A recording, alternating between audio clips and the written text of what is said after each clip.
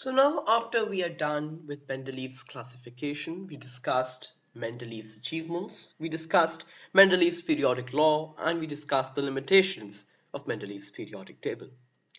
But now let us come to the form of classification which is most prevalent in today's chemical study, that is the modern periodic table. Now, after Mendeleev's discovery, although Mendeleev's discovery was widely accepted, but it had its limitations. So later on, scientists studied and many realized that the atomic mass classification based on atomic mass, wasn't very accurate because it did pose many problems. So then scientists began to look for methods, alternative ideas, and alternative bases for classification of elements. And then came a man, a British man, again, like Newlands, and his name was Henry Moseley. Henry Moseley came up with the idea of the atomic number. And this was denoted by Z. Henry Moseley said that the atomic number was a very good method of classification of elements. And based on atomic number, elements could be classified very, very conveniently. Now, atomic number was basically the number of protons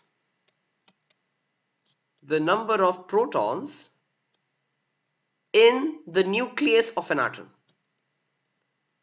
In the nucleus of an atom of an element. Of an atom of a given element.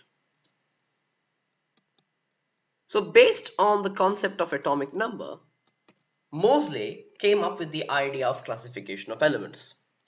And he formulated a law, which he called the modern periodic law.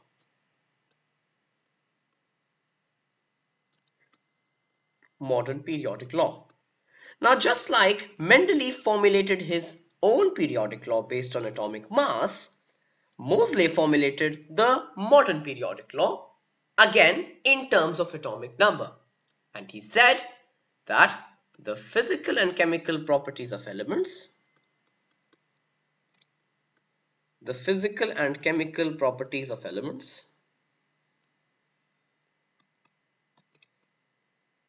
are a periodic function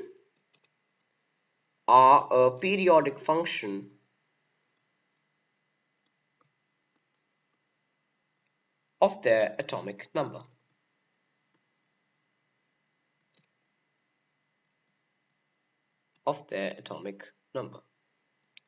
So this was the modern periodic law.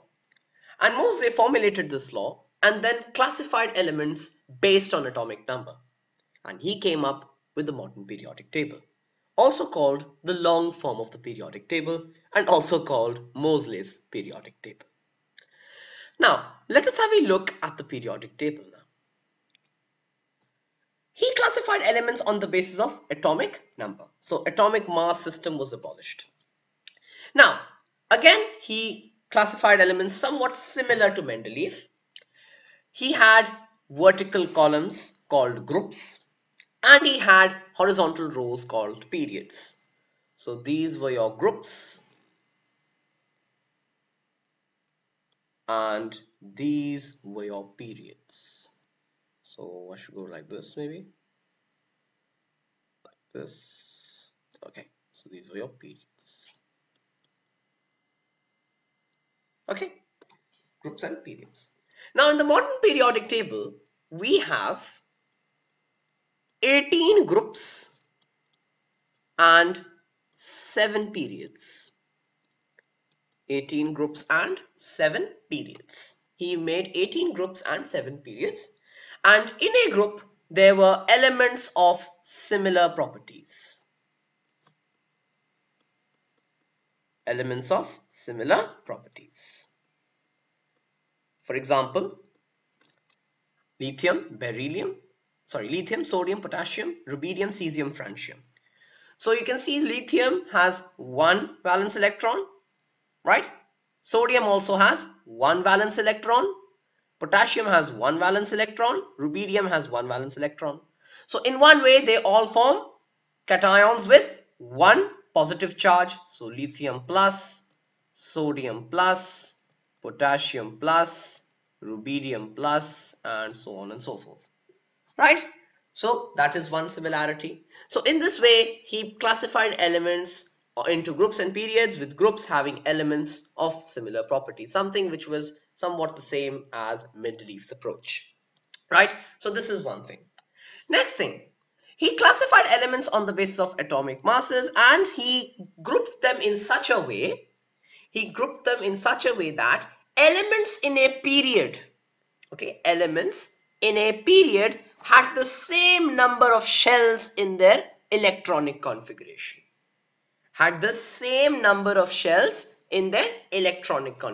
So if you see, let me take the second period. So this is period 2. You can see this is 1, 2, 3, 4, 5, 6, 7 periods. And then you can see, let's take the second period. So I'm taking lithium, beryllium, boron, carbon, nitrogen, oxygen, fluorine, neon, right? So you can see lithium has how many, what's the atomic number of lithium? It is 3, then beryllium 4, boron 5, carbon 6, nitrogen 7, oxygen 8, fluorine 9, and neon 10. So lithium configuration would be 2, 1. Beryllium would be 2, 2. Boron would be 2, 3.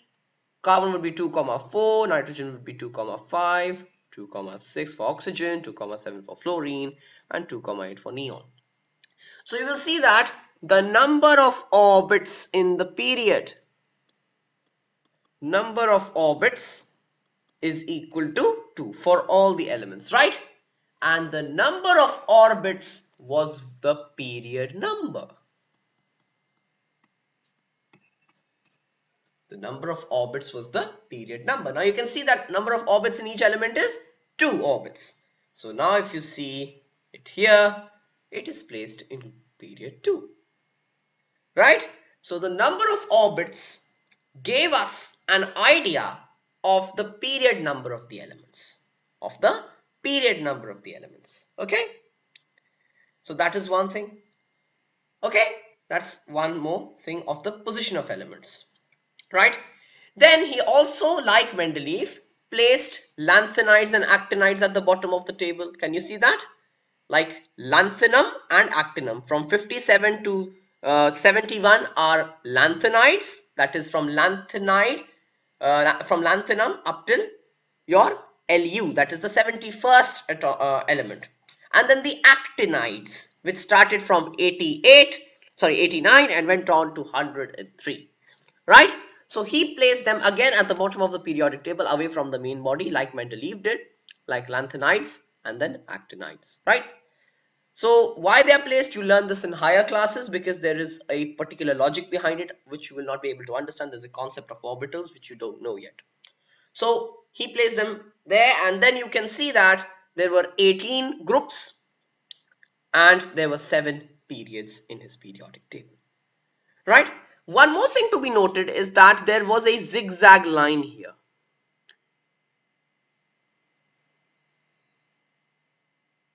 Okay, there was a zigzag line. Now this zigzag line basically separated the metals from the non-metals. So if you see here, up till here you will only find your non-metal, you will only find your metals, aluminium, your gallium, your indium, your thallium, okay, and all these, and then lead, you will see silver, you will see zincs, okay, you will see palladium. So all these are metals, right? And in these metals you will see that from this zigzag line you'll find the non-metals or the metalloids. So boron, silicon, your arsenic, then you have carbon, nitrogen, oxygen, all these are non-metals. So this zigzag line separated the metals from the non-metals, right? So I hope that's absolutely clear, and this was what was basically Moseley's periodic table, right? Very similar to that of Mendeleev, but again it had its changes. It was based on atomic number and not on atomic mass, right? So again, let's list down the achievements of this table. Okay, so the achievements of this table. What are the very important achievements of this table? Number one, it solved the problem of isotopes. How did that happen? Well, let's see. Now you know that isotopes are atoms of the same element that have same atomic number but the different atomic masses. Now when Mendeleev formulated his table, this isotopes posed a problem because isotopes had different atomic masses, and Mendeleev's table was based on atomic masses. So each isotope would have to be given its unique position in his table, which he did not do. But when Moseley came up with his table, it was based on atomic number. And since atomic number of isotopes is same, right? Isotopes have the same atomic number, they need not have to be given different unique positions. So one element could have one position with one unique atomic number, and all its isotopes would be included there irrespective of their atomic mass. So therefore, the use of atomic number as a basis solved the problem of isotopes. Right? That's one thing. Second thing was that it was largely flawless. Largely flawless. There were hardly any mistakes in this periodic table. Whenever there was some new discovery, it could be fit in somewhere or the other. And largely it was a flawless table. There was proper classification, there was proper arrangement of elements, and it was just beautiful, beautiful, beautiful. Right? So it was largely a flawless table. Right? So although it involved inputs from Robrina as well, from Newland as well, because you see again that 8th element rule applies here, till calcium. So again that is being used. Although it is accumulation of all the efforts of different scientists over years and years, but ultimately you can see that it yielded fruit with a largely flawless table. Right? Now, one more thing I want to note here, I want to tell you here, although this is not as such in your course, but just understand it for now, it's just for your knowledge. Elements here, right? Elements here, these elements, this block of elements, right? It is called the S block. It is called the S block of elements. Okay, the S block of elements. These elements here, okay, these elements, which are the transition metals, they are called transition metals. They are the D block of elements. Okay, the D block of elements. This group here on the rightmost part, okay, this is called the P block of elements. The P block of elements, okay. And this group here, this block here of elements just outside the main body is called the F block of elements, lanthanides and actinides. Okay, so these are the 4 blocks of the modern periodic table. Don't really try to reiterate or stress yourself on trying to understand how these are named. You will understand once you learn about orbitals in 11th and 12th classes, right? So this is just the distribution of the blocks of the periodic table, right? And these were the main achievements of this table. Similar achievements to that of Mendeleev's table. Now again, let us try to have a look at the drawbacks as well. Although they are really few, but I want to discuss them anyway. The major drawback, the only major drawback of this table was again the position of hydrogen.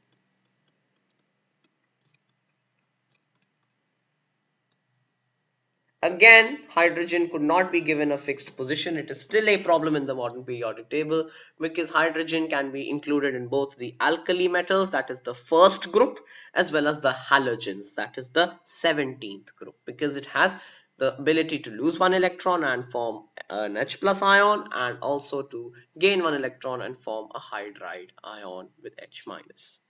Right, so again that was a problem in the modern periodic table as well.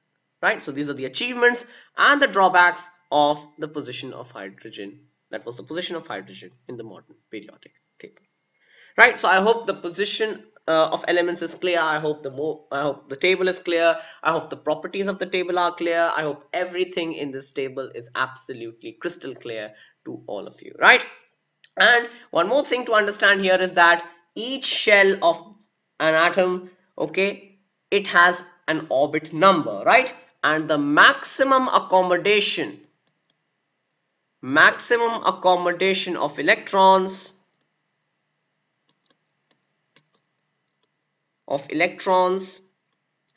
in nth shell is given by the 2n square rule, right? You know that this is from class 9th structure of atom, that the maximum number of electrons that the nth shell can accommodate is 2n square, that is 2 into the square of the orbit number, right? So 2n square rule, this is used to determine the position also sometimes, right? It is important hence, okay? So please try to just remember this accommodation of electrons as well, right? So with this, we are pretty much done with the discussion on the modern periodic table. If there is any kind of doubt, please leave it in the comment section below, and thank you very much for joining me. In the next video, we will begin the variation of periodic properties in the periodic table. Thank you.